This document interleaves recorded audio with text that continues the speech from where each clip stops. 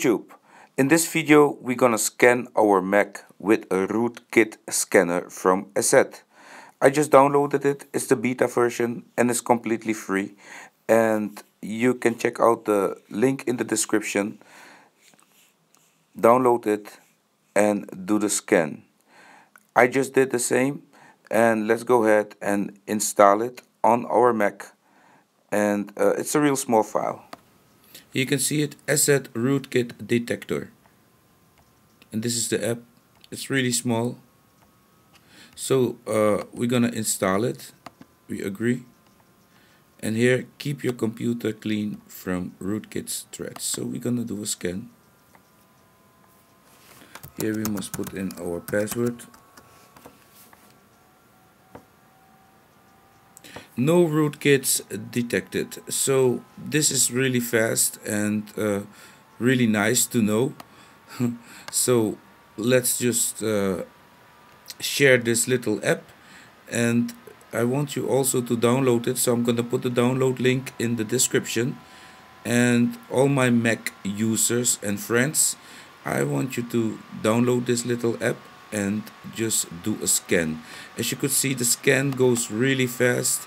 Only thing you have to do is hit scan, and boom, it will tell you immediately if there is a rootkit installed or not. Here you can see no rootkits detected. Thank you for using ESET Rootkit Detector. So that was it. I think this is one of my shortest videos.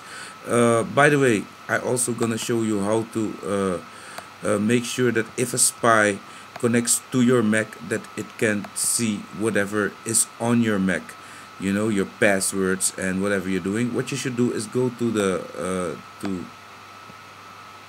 system preferences, and then go to security and privacy.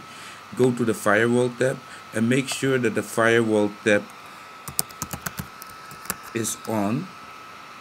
Yeah, turn it on, and in firewall options also make sure that you select enable stealth mode, and in fact you can also automatically allow signed software to receive incoming connections, etc. This is, I think, okay.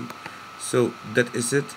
You could also go in here and block all incoming connections.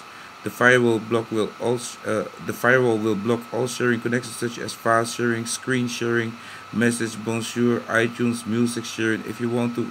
You see? So in fact everything will still work. So let's see if everything is still working.